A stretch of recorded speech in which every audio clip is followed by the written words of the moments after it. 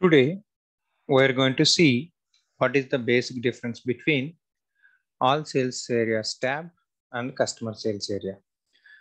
Once you have created a customer, like if you don't know the customer is belongs to which sales area. In real time, sometimes someone sent an email like this customer has certain problem.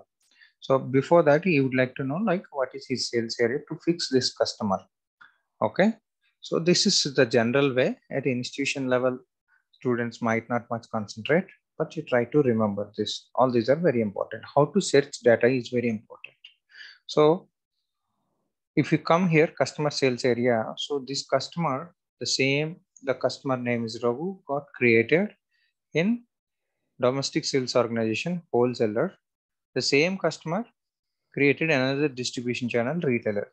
Let's take an example. The same customer is created in some 100 to 200 divisions, maybe 2 distribution channels, or else 10 distribution channels, or only 10 into 20, 200. So certain case, this page you cannot able to see fully.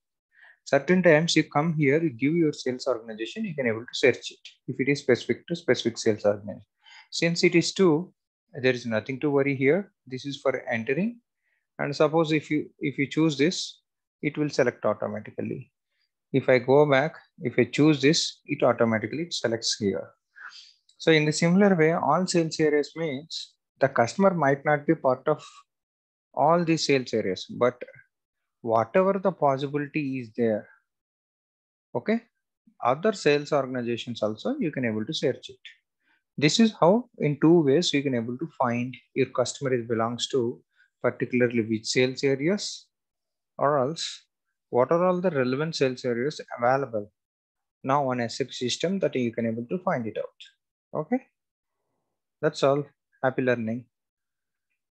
Thank you very much.